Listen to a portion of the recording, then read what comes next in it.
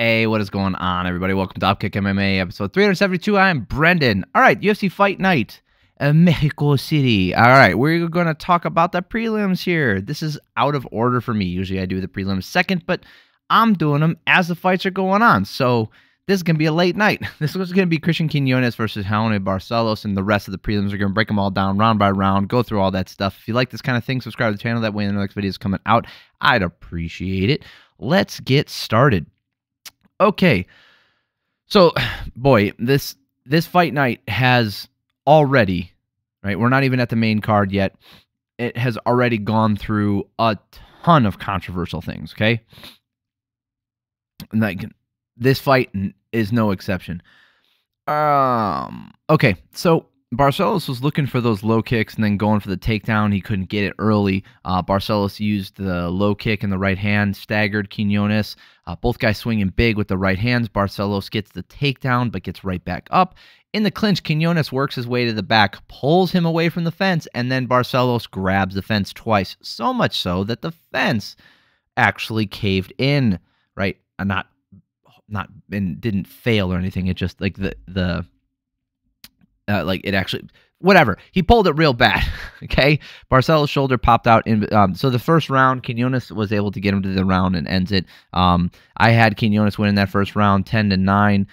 If you gave it to Barcelos, maybe boy, Quinonez had a lot of control. He landed some ground strikes, didn't he? Nope, no ground strikes. Man, there's a lot of that this night so far. Just a ton of people with a lot of control time and getting outstruck and outdamaged. Anyway, Barcelos outstruck him 12-4. I don't know. I felt like it was closer than that. These numbers might be off because we're looking at them so close to when the fight finished. Normally the next day what'll happen is like someone will go through and there might have been some errors. So far, this is what it says. I don't think that's right, though. Barcelos' shoulder popped out, and they put it back in between rounds. Quinonez throwing the jab out there well. Long-range lead uppercut lands once. Barcelos looking stationary, following, not cutting off the cage. Huge right hand from Barcelos. Then Quinonez lands one of his own. Barcelos lands a huge right hand. Quinonez drops. Then on the way back up, gets kicked in the chest. Barcelos is landing that right hand well, but he's looking tired. Quinonez landing right hands of his own. They both have landed really hard. But, man, Quinonez landed the bigger shots. I felt like more of them, even though Barcelos landed some big shots of his own, 20-18 in favor of Barcelos. But Quinonez, man, this second round was close.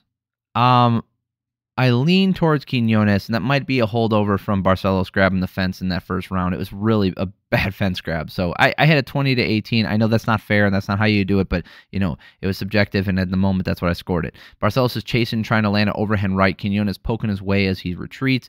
Barcelos catches a kick, trips to get on top, gets the back, and gets a rear naked choke finish. So no judges are necessary. But just to look at the scorecards here, Junichiro Kamijo and Raul Salas both gave Barcelos that second round. Rick Winter gave the first two rounds to Quinonez. So that second round was pretty close.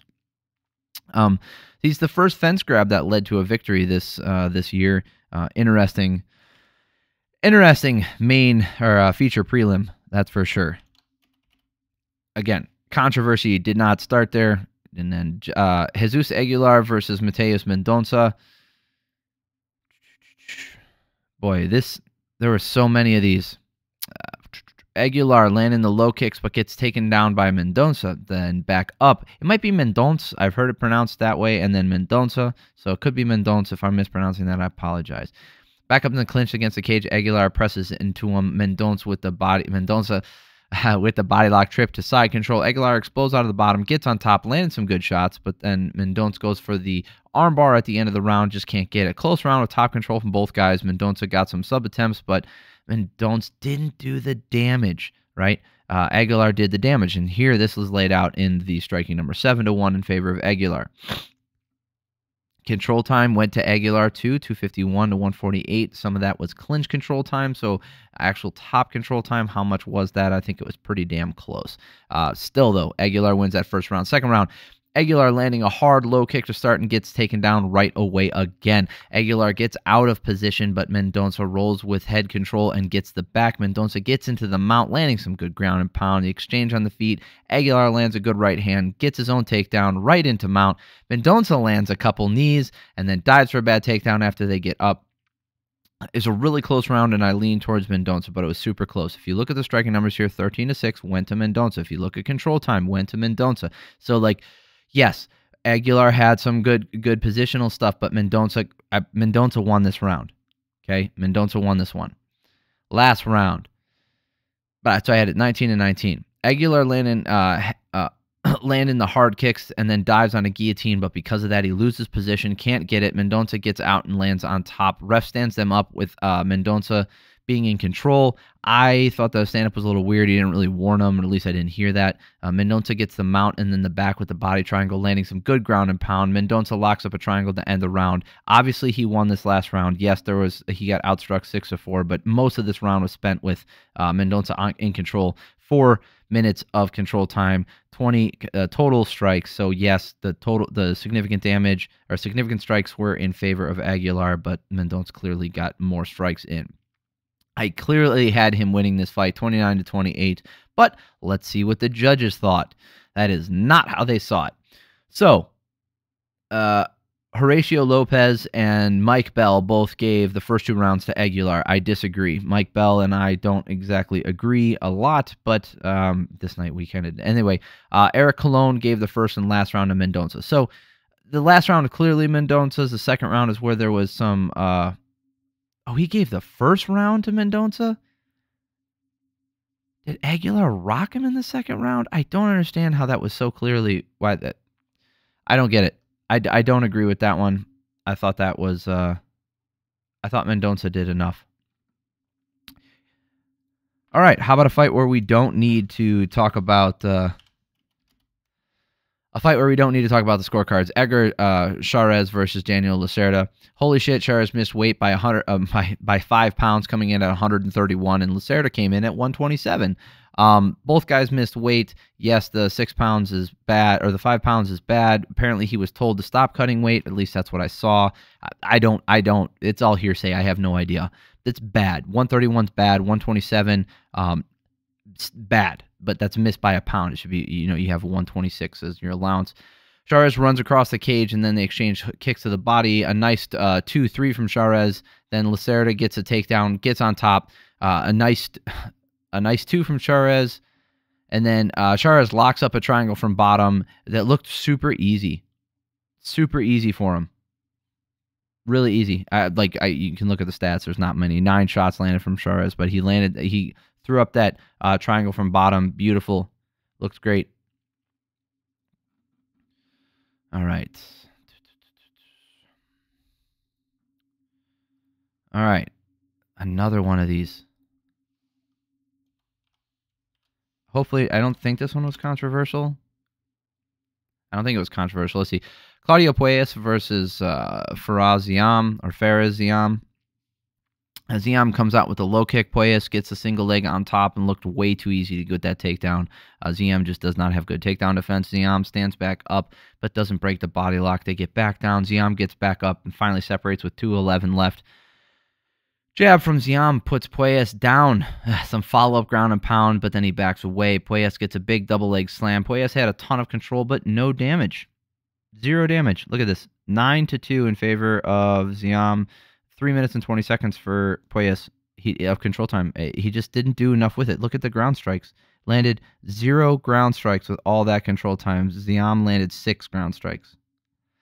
Like, you got to do something. I talk about this all the time. You got to throw strikes when you're in there. If they're little, if they're in between, some short elbows, you got to throw something. Because if you do that, you're scoring damage in that position.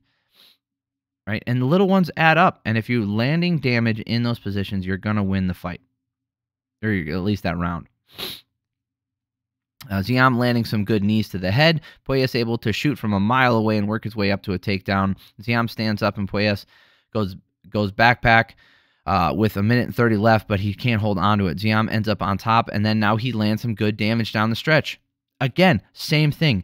0 strikes landed from Puelles in this round. 0 strikes. How many total strikes did he, or 0 significant strikes? He landed 4 total strikes in this round with 1 minute and 39 seconds of control time when he had the back and everything. He did 0 damage. How many submission attempts did he have this round? 0. He was working to put himself in better position, but never doing damage and never actively going for the finish. That's why Ziam wins this round too. Like, I had it 20-18. Last round, in the clinch, Ziam landing a little bit, but Puelles gets a takedown. Ziam gets a deep guillotine, sweeps, and then they get right back up. They change positions. Ziam went for a guillotine again. Ziam on top actually lands some shots. 8-2. Significant strikes. The control time was a lot closer in this round, 146 to 214 in favor of Puelles. So, like, let's just call it a wash.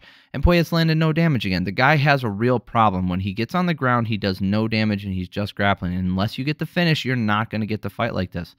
And let's see how these judges are like all over the place. Raul Salas, he gave the first and last round to Puelles. Doing almost the last round was. He gave the second round to Ziam, though. Horrible. Mike Bell saw it the same way I did, 30-27, and Chris Lee had a 29-28 in favor of Ziam. The right guy won that fight. That card is bad. Like, Salas, like that, those, if you go by the rules, that's just not how it goes. Ugh. It's okay. We'll get to the worst one of them all eventually.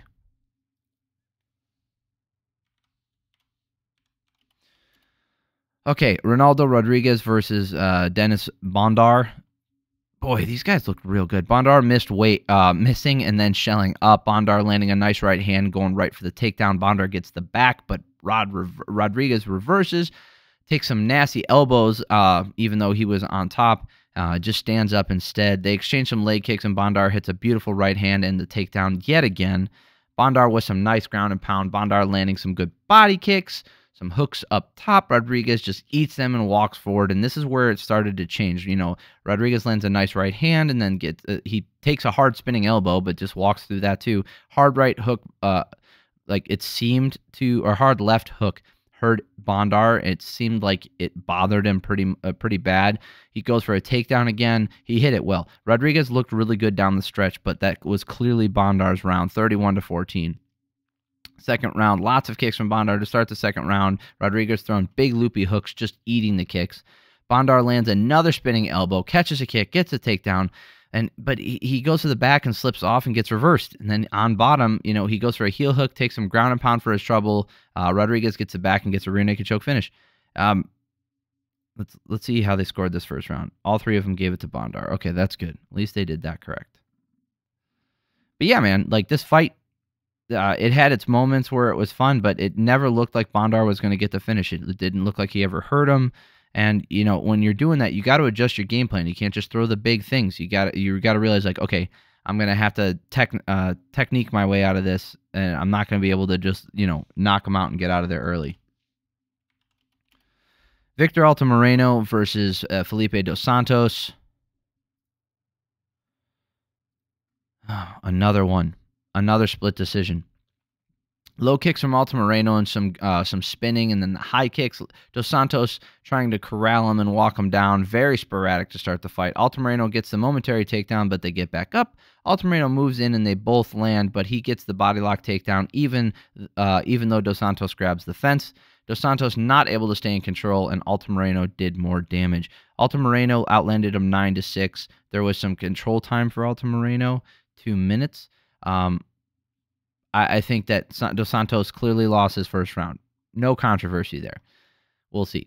But that should be Altamirano's round. Dos Santos isn't swinging big and can't get anything going. Altamirano is slowing his output a little bit, and Dos Santos can throw, but that only lasts for about a minute, and then a takedown from Altamirano and some good ground and pound. Dos Santos countering a low kick with a hard right hand and then a left, and Altamirano staggered a bit. So that did hurt him.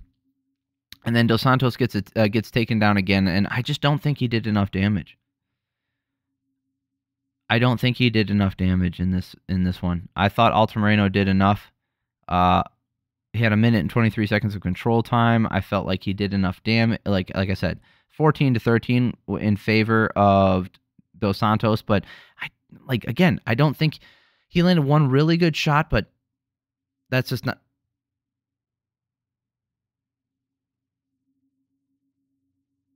That was weird.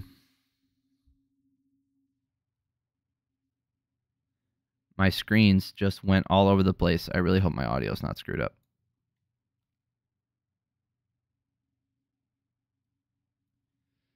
Oh boy. And now my camera won't focus either. Focus. Anyway, all right, let's get into the last round here. Altamirano overextends on his right, and Dos Santos catches him with a right of his own. Dos Santos climbs the back and gets right into the rear naked choke attempt, but Altamirano fights it off. Both guys are breathing heavy. Dos Santos pressuring forward, but gets taken down yet again. Altamirano backing up a lot, trying to get his breath. Dos Santos is catching him with some hard hooks as he walks him down. If you give Dos Santos any of the other rounds, you can have it for him. But for me, it was 29-28 Altamirano. Yes, the last round went to Dos Santos for sure. Even though he got outstruck 18-17, the damage was in favor of Dos Santos. The look, everything about it, the control time was not that big of a deal. I had it for the last round for Dos Santos. But one of the judges had all 3 rounds for Altamirano. Miguel Jimenez. Right. No home cooking there. Giving it to Altamirano. Boy, if cartels might be in his pocket. Mike Bell giving the last 2 rounds to Dos Santos. See, I don't think Dos Santos did enough in that second round, and Genitro Camillo said the same thing. I didn't see that. I thought Altamirano won that one. It was, close enough that it's not a robbery by any sense, but it wasn't that last round should not have been his. So like the scoring was all over the place. Oy. Erik Silva versus Mohamed Naimov. Both guys bound up real tight. Naimov partially lands a spinning back kick is what I thought, but he didn't land it. They go to the ground. Silva's grabbing his leg. Silva looked to have hurt his knee. That's how the fight ends. It's really an injury stoppage. It's not a TKO. Had nothing to do with what Naimov did. Yeah, Naimov didn't do anything special. Did I say Naimos? Good grief. Naimov is his name. So it sucks for Silva. I don't think that I hope that's not serious. It looked like they said it might have been an MCL tear. I hope he recovered. You can recover from that one relatively quickly, so I hope it's not too bad. All right, that is it for this one. Please subscribe to the channel if you like this stuff. That way you know the next video is coming out. Like this video if you liked it. And then I'll be putting out to the main event video after this one, after the main event concludes. It'd be weird if I did it while it was going on, huh? All right. Peace. Have a great week.